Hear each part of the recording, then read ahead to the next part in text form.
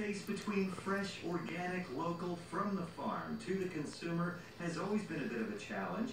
Until now. We're doing it without a warehouse, so product is never stored. We're only moving product that's sold. Matt worked in the food industry, frustrated by the logistics of moving local food, so he came up with the What's Good application, now rolled out for the consumer, matched with the growing list of providers, like the Chepachet family-run Farm and RI.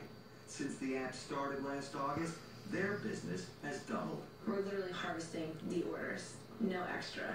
Whereas if we're going to a farmer's market, we're harvesting entire tables of things and hoping to sell all of it. Produce prices are on par with the grocery store, but non-factory farmed meats and fish will cost you a little more. But they're a much higher quality, much cleaner product. It's easy. Download the app. We have a link on turn210.com.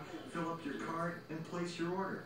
Items are picked up by What's Good, taken to this aggregation center at Proclamation Ale in Warwick for processing every Wednesday and Friday. From here, each individual order is processed.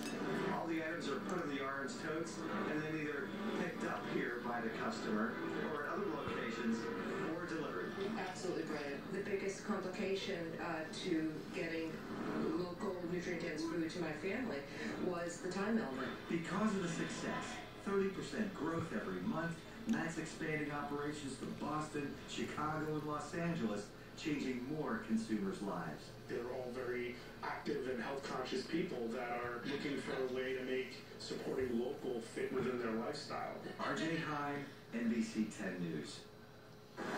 Time now to check marks. Cool stuff right there.